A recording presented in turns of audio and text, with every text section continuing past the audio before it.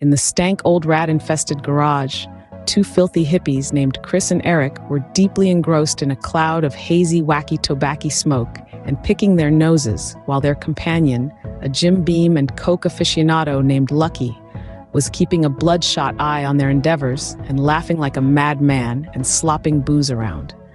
Their shenanigans, dancing on the razor's edge of electrical safety, they decided to dial their friendly neighborhood mad scientist, Shaziz Man, for some counsel. Shaziz Man, ever the voice of reason, warned, "Do not learn electrical safety by accident, you goofballs." Nevertheless, our trio, akin to the famous Three Stooges, chose to ignore the sage advice.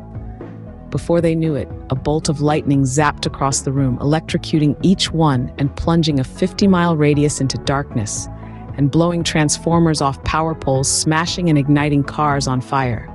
Their hair smoldered, their laughter echoed, and they began to phase in and out of this dimension, teleporting from their garage to a madhouse and back again. Each time Chris would fart, suddenly, Lucky stepped on the foot pedal, illuminating Eric like a strobe light flashing bright in the darkness like an X-ray, his teeth popping out like popcorn. And then, as if the situation wasn't already electrifying enough, a spark ignited the methane cloud caused by Chris's ill-timed flatulence. Everyone for a mile were heaving up their guts from the stench. The resulting explosion took down half of the garage, inciting a flurry of activity from the local fire department and law enforcement. However, the party had to end sometime. When the authorities received a surge of 911 calls from the terrified public, they sent in everyone from the SWAT team to the Nation Guard and even the Boy Scouts to put an end to the madness. It was total chaos. Yet all was not lost. Shaziz Man, the hero of our tale, returned from the future to save the day.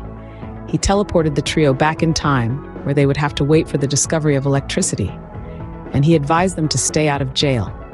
For his bravery, Shaziz Man was awarded the highest Medal of Honor. As he sped off into the sunset in his hydrogen-powered supercar, he left behind a valuable lesson. Alcohol and wacky tobacco do not mix with high-voltage electricity.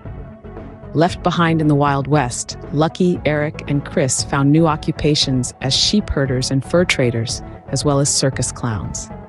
As they settled into their new lives, one can only hope they learned their lesson and can stay out of jail.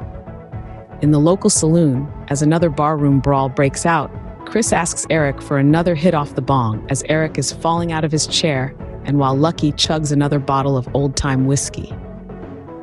There is no cure for stupid, but rest assured, their adventures are far from over, seeing how they are down to 7 brain cells combined after all the tomfoolery. Stay tuned for updates on these knuckleheads.